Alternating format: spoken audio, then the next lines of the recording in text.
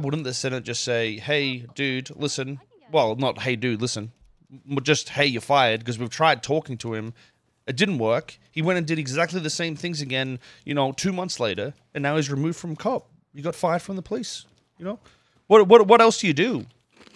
I'm genuinely curious what we do. We tried to work with him, but he just goes back to what he does, and he deliberately abuses the law and fucks people over. Changes up warrants.